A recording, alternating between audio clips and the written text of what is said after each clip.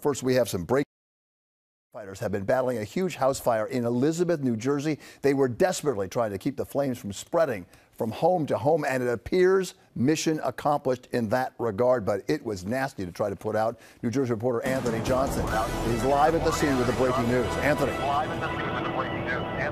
Yeah, Bill, you can see the smoke from this fire from many miles away. We saw it as we were driving up the turnpike. As a matter of fact, still smoke pouring out of the house. But firefighters, as you said, did an amazing job to keep this fire contained to the one house where the fire started. Only minor damage to the homes on either side of the house.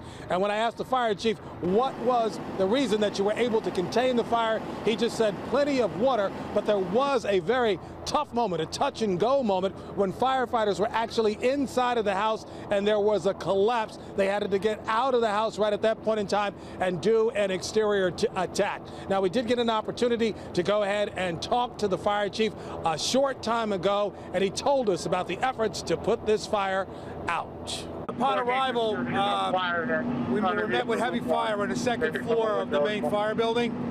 Shortly thereafter, our guys did an aggressive fire attack. We had an early collapse inside and forced us out.